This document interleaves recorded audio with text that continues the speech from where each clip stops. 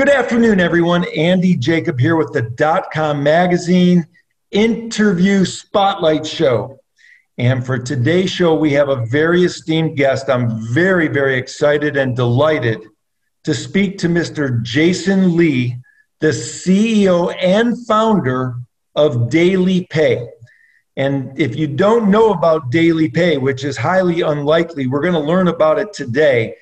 They have an unbelievable on-demand platform for employers and employees that is just something to behold. And Jason's background and experience is very, very unique and very extensive. Jason has an incredible background in banking and is a very important cog in the entire fintech space. So Jason, thank you so much for coming on the show to talk about DailyPay today. Thanks, Andy. Super thrilled to be here. Super excited. Huge Thank you. Thank you, Jason. So can you let's pull the lens back to start the interview and let's talk about DailyPay at a high level. And let's just talk about what DailyPay does and how it helps employers and employees in the on-demand platform. You bet. Well, the simplest way to think about DailyPay is actually to think about the problem that we're solving. So many people who are listening to your show have had at one point in their life an experience where they couldn't pay a bill on time, or maybe, here they were working hard all week and they had rent due and they couldn't make rent. A lot of times it's the case that, my goodness, here I am, I'm still working. Payday may not be until next Friday, but gosh, I've got this bill due right now. And in, kind of the old days, what used to happen is, there weren't a lot of ways to deal with that. You could either try to borrow money, maybe from a friend or maybe from a relative. Maybe you'd, overdraft your bank account, God forbid. I'll tell you, in college, what I used to do was I used to write a bad check. You write the check and you don't sign it, and then you give it to the landlord. And I know we've all been there, or you write the wrong amount, so they don't cash it. And then by the time, you write the right amount, then you've been paid. So there's all these kind of things that we all do, and that people today, it's sort of not a laughing matter. People today, how they try to get around the system. And, I think the big observation that I had at least was, gosh, there's a lot of problems that are caused through the asynchronicity of when we work and when we get paid. Here I am, I'm working day after day after day, and arbitrarily I'm being paid, in a week or in 2 weeks. But goodness, I've got needs today. And that asynchronicity, or that mismatch in timing, there's really no good reason for it. Or maybe I should say that the reason for it is one that, can really be solved through financial technology. And so we offer a platform to employers where, without changing their current payroll process, like a little bit of like a sheath or a cover that goes right on top of their current payroll system. And it enables their employees to essentially get real-time pay, access their pay whenever they want. Now, all of a sudden, that person who has rent due tomorrow, but's not being paid until next Friday, well, now she doesn't have to write a bad check or hide from the landlord or, if God forbid, pay a $50 late fee. She can actually just say, you know what?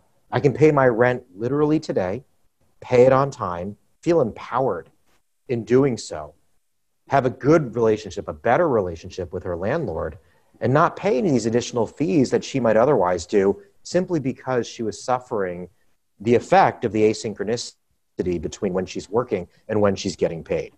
All of us today, Andy, we're used to having real-time access to everything. You've got real-time access to a car that will pull right up to your home. You've got real-time access to food to be delivered to your home during this pandemic. A little closer to home, people are swapping money for pizza, money for, a drink, or maybe a task through Venmo or any of the other peer-to-peer apps. Things move instantly and on demand right now, except your pay. And so that's the problem that we're really setting out to fix. See, that's a brilliant idea, Jason. So if we pull the lens back just a little bit, So this is a platform that sits on top of an existing sort of payroll platform for an employer. Is that correct? That's right. Okay, so this is really unique. So I would imagine that there's just thousands, probably millions of people that get paid either every week or every 2 weeks or bi-monthly. And like you said, they're not, they don't have synchronicity with their payments and when they're getting the money on that, let's say next Friday. So what your system does, it allows these people to get money ahead of their paycheck. Is that sort of the simple idea behind it? Well, I think that it's one way of looking at it. I think we look at it as it already is your money. We're redefining all of these terms. One used to say that payday was the day that I received the funds, but that's actually not right. Payday is actually today the day that you get the money that you've already made. That is your money. And you know how we know that to be the case? Let's say that you worked at a store and it's a Tuesday afternoon and you've worked Monday and Tuesday. And God forbid you get fired. You get terminated that day and payday is not until next Friday.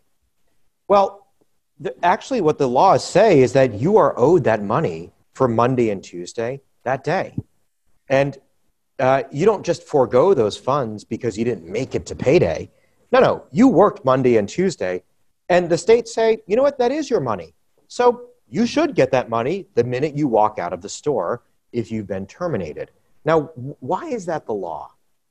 If you think about it sensibly, it's the law because guess what? It is your money.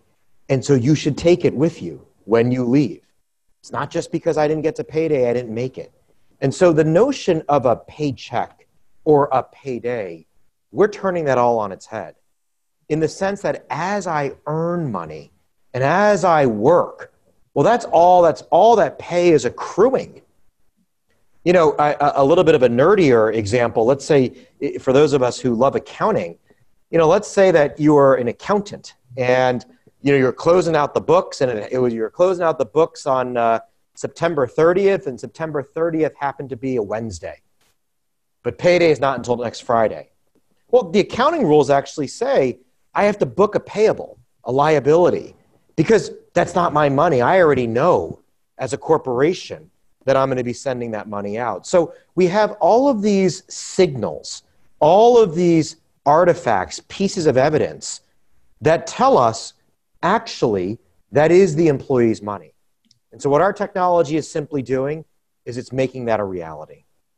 See, I love this idea, and I've spoken to many people in the fintech space and a lot of entrepreneurs and CEOs and founders, and this idea just resonates with me because what you're saying is exactly true. People work, they wait till, let's say, the following Friday to get the money that they've already worked for, but in reality, you're giving them the opportunity to get the money today for what they've already worked for. It's really brilliant. And I would think that as an employer, you would love to give this opportunity to your employees because I think it would make you as an employer look like you're even a better employer than what you already are. Is that sort of the way it works? Yeah, and look, that's why the best employers, both large, medium, and small, are adopting our platform just in scale to be able to offer this benefit to their employees. We work with some great companies, names that you've heard of, companies like a Kroger, the second largest employer in the country, Warren Buffett's Berkshire Hathaway, he knows a thing or two about kind of smart decisions, Adecco Staffing, which is a huge staffing company out there, Six Flags, the amusement park, McDonald's corporate. You walk into a Boston marketer, the guy behind the counter will tell you, yeah, we love DailyPay. So we work with a ton of names that you've heard of, a lot of companies you haven't heard of, a lot of great, American companies out there that are a 3,000 person nursing home out there who also uses our benefit. Here's the thing, we're not, we don't claim to be super smart people. We just sort of use common sense. You treat your employees better, you meet their needs. Guess what? They're going to stay longer. It's not that hard. See, I love that. And I'm sorry, pardon me, Jason. I love that because you're empowering employees, but at the same time, you're also empowering employers to be able to give something back to their employees that they haven't had before DailyPay has come along. So I love the idea. Now, if I'm an employer watching this and I want, to offer this to my employees, how does it work? Like, how do they get the money? How does the employee get the money? Who pays for the money? Does it come out of the employer's account? I mean, these are questions that all employers watching this are going to want answered. And I know you have a big team and a big technology group that answers those questions. But at a high level, how does it work? Here's what I would say. If you're listening to this and you're an employer, there is a difference between daily payroll and daily pay. Big difference. So let me take the first. Employers can do this on their own. They don't need us. Don't call us. You can do this on your own. You could literally run payroll every day. Now, most employers don't want to do that. It's actually very difficult to do. That's frankly why companies run payroll once every 2 weeks. They have to. But if they didn't, if there weren't laws that said they had to, it's a pretty difficult process. I might want to do it once a month, or frankly, once a year. I mean, it's a very difficult process. And, God bless you, Andy, if you've never run payroll, but, this is how I spend a lot of my time in this world. Payroll practitioners, they really are essential workers. They are the heroes in these corporations because they do a very difficult job. And frankly, it's one that they shouldn't have to do every single day. It's hard. It's error. A lot of errors can happen. It's very complicated. It's legally intensive. There are compliance issues. So let me start by saying that's daily payroll. Has the same effect, but very difficult to do. Technology is designed to give someone the end result without doing any of the work. That's what technology does. That's the purpose of technology. All technology is driven towards accomplishing some end goal, but having it such that it can be done through the tap of a button without actually having to do any of the process yourself. That's one of the big drivers around technology. And that's a little bit of how we think about our company, DailyPay. We say this every day, which is we want to enable people to offer daily pay without running payroll daily. Now, to answer your question more directly, we take care of all of it. We fund the payments. We figure out how much someone's worked. We calculate that. We deal with deductions, garnishments. We settle on the payday. We work with the employee. It's our app. Literally, the employer just runs payroll as they always have for the last hundreds of years, once every 2 weeks. It's like we don't even exist. And that's the goal of technology. It's how do you create an end result that's profoundly different for the end user without creating additional burden for the employer. And that's really kind of how our technology is designed. That's a great way to explain it. And I haven't heard technology explained that way, Jason. It makes a lot of sense. For people watching the show, we do get younger entrepreneurs that watch our series and watch the show, and they'll look you up, Jason. Obviously, they'll see your background and experience and what you've been able to accomplish, not only with DailyPay, but prior with your experience in the financial sector. What would you tell younger entrepreneurs about entrepreneurship? What would you tell the younger entrepreneurs from someone who obviously has been able to build a wonderful company in DailyPay, who are starting out like you did many years ago in starting their own company? What kind of advice could you share with these younger entrepreneurs that one day hope to be able to build something as powerful as DailyPay has been able to do? Well, look, I think my first piece of advice is don't follow people's advice. Okay. What the heck do I know? It worked for us, but I think if I were to maybe give some general principles, the first is there are two marks and two, I think, prerequisites for success in starting a new business. And I kind of firmly believe you have to have both of these. The first is you need a big market. In entrepreneur speak, we call this the TAM, or total addressable market size. There have to be a lot of people who need your product. And that is like lesson number one. Please, if you want to build a big business and solve a big problem, make sure it's a big business and a big problem. And so you hear about different stories in the media and in the press about all these successful businesses. If you look at all of them, the common thread is there's tackling big, big problems. Now, not every entrepreneur has to do that, right? You could have some niche business or some specialty business, and that's kind of, and that's totally appropriate.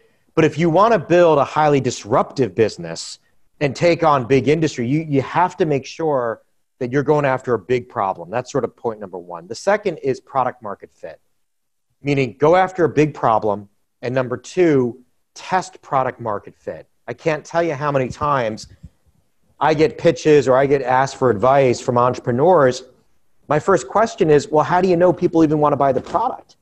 And, generally speaking, you see inchoate versions of the demand in the market, meaning you see people trying to do offline versions or hacky versions of the problem you're trying to solve, and the technology merely operationalizes or solves that issue. But you have to see that in the market first. Like, as an example, when we started our business here at DailyPay, we researched something called the overdraft market. And what is overdraft? Overdraft is something where it is most commonly used when someone is not looking for a loan. It's actually, they've got some money coming in later in a couple of days, but they have an immediate need today. And so they write a bad check, or they overdraft the account and they pay $35 for that. So it's Thursday, my rent is due today, but payday is tomorrow. I got to write a bad check. And the bank covers me for it. It's one day. I know I'll have the money tomorrow, but it's one day. Last year, Americans paid $38 billion in overdraft fees. If you're someone who pays overdraft, that's $1,400 a person. Now, that market exists almost exclusively to address the following problem. I know money's coming, but I don't have it right now. Does that sound familiar to you? Sounds like the problem we're solving. So we saw that, and we see a highly inferior way to solve a problem that we can use technology to solve much simpler. So we saw that inchoate version of how people were addressing that issue. We knew there was a problem because there were 38 billion reasons for us to see there was a problem. And so that's a perfect situation where technology can come in and address something. So my two, I think, pieces of advice are, number one, if you want to go big, make sure it's a big problem. And number two, identify the product market fit before you start. If this is a real problem, you'll see it. You'll see some attempt at solving the issue in the market that's completely like non-operationalized, but that your technology can operationalize. That is great advice. And we talk to many entrepreneurs that ask the question, do you stay with a model before you either pivot or move it or change it or scrap it completely? And maybe, and I don't know what type of pivot DailyPay has or hasn't done. Maybe you haven't done one, but just for the entrepreneurs watching, could you make them feel, we don't want to make them feel, could you give them some sage advice about pivoting, and if that ever makes sense in a business, and maybe some personal experience that not only maybe you've had, but a company that you've invested in that perhaps pivoted in a way that made a lot of sense and actually ended up being a great success? Yeah, so look, I think what I would say is I'm fairly consistent. You pivot when you've identified you don't have product market fit. So let me turn that question around. Here's a fact pattern. If you are in one of these situations right now, you don't have product market fit. One, you're considering discounting. You're considering giving your product away for free. You've convinced yourself, well, I just need to get people started and then I'll change the price. Let me bore in on this one. We've never done that here at DailyPay. And the reason why we haven't is because the product is a product that requires a price. What product isn't? So why on earth would you want to figure out if you have a product that works if it's not the real product? Why on earth would you want to give something away for free or severely discount if the product you're really trying to assess is one that has the price? It's completely nonsensical. And if you are considering doing that right now, you need to pivot. The second thing I would tell you is there's no shame in pivoting. It's your life, it's your business, and it's your product. Ultimately, you have to carry the responsibility. Who cares if you pivot? If you create the best product for your customers, it does not matter. And I counsel folks a lot on this. There's no one way to get to success. We as a company never pivoted from our core product, but we did pivot from different customer bases. And we did that when we started to determine that certain customers just weren't, or we did not see a sustainable path forward. Those are tough decisions. I've got a board of directors and, I've got outside investors. I'm venture capital backed. And when I proposed to make this big pivot, it was highly controversial. We had made a lot of revenue. But when I looked at this thing out 1 year, 3 years, 5 years, I didn't want to be in this customer base. I really saw it over here. And it's a tough thing to do, but ultimately you as the entrepreneur and you as the founder own that responsibility. I'm not saying to be flippant. But you have to see and be very objective and highly clinical with reading the market on whether or not it's time to pivot. As part of that, don't be emotional. Learn to distance yourself from the company. You're much more than your company, and you're much more than your product. Okay, you're a real person. And you have to create some distance to be able to be that objective and clinical, to be able to say, I'm going to give up. And in our case, it was 98% of our revenue in this one customer base. And I said, we're going after the 2%. So you have to be able to make that call. If you're not ready to make that call, don't be an entrepreneur.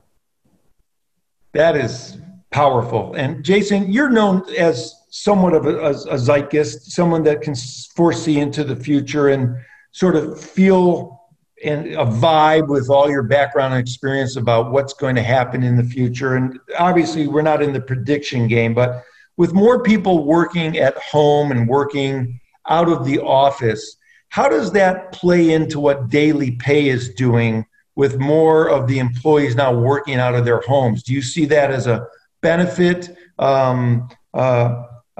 in our society, and how does DailyPay fit into that? Well, look, in general, what I would say is the workplace has changed. The level of engagement that employers need to create with their employees has just gone up. And I don't care if you're a salaried worker, you're stocking shelves at Kroger, you're hosting a podcast or a TV show. The level of engagement has changed dramatically, and that requirement has continued to go up. At the end of the day, we are in the business of deepening the bond between the employer and the employee. And that is a compact that has gone through a lot of rough times, over the last several years. And I think what the pandemic has taught us is if you look at the top performing companies right now, and I'm not just talking about corporations, I'm talking about, retailers, the best grocery stores, the best electronic stores, the best big box stores. It's those companies that made serious investments in their people. And so as I look out into the future, absolutely. The compact between employer and employee just got that more important. And whether it's DailyPay, whether it's some other type of technology, whether you're creating a better employee experience, whatever it might be, yes, that is an absolute requisite of how the workforce is now changing. That's really great. And DailyPay definitely, I can see, enhances that bond between the employer and the employee. So if you take DailyPay out of 2 or 3 years from now, and you sort of think about the way the business looks out into the future, does someone like you, with your background experience, do you stay in your lane and say to yourself, I'm just going to keep pounding this lane to make it as massive as I possibly can? Or do you allow yourself the opportunity to start thinking about other things that DailyPay can get into? You know, talking sort of to entrepreneurs that are running their own business, what advice do you give on that? Specialization and doing one thing well is underrated these days. Do one thing well, okay? This generation of, flipping and right swiping and left swiping and scrolling, I think it's gotten people thinking you could do several things at the same. No, in business, do one thing really well. Be excellent. We talk a lot here at DailyPay about how we're the gold standard. Be the gold standard. Don't do a lot of things kind of well. Be the gold standard. Do what you do really well. Be the market leader. Be the 800-pound gorilla. Be the elephant in the room. Be the best. I mean, being the best is like we've lost that. We've lost a lot of that desire to be the best. And you look at the storied companies, they are the best at what they do. Apple is the best at consumer electronics. Amazon is the best at e-com. Say what you will, Facebook is the best at knowing how to do social communication. Like the world, I think a lot of folks, because technology and setting up companies through the cloud and through all of the innovation and back-end infrastructure, it's so easy to start up companies, and it's so easy to get distracted and to have your perspective refracted through the prism. But refracted light does not create a hole. You know what creates the hole? The laser. The laser creates the hole. Then, after you've done that, and to be clear, when I say create the laser, I'm not saying do one functional thing right. That laser that you're doing is being focused on your customers.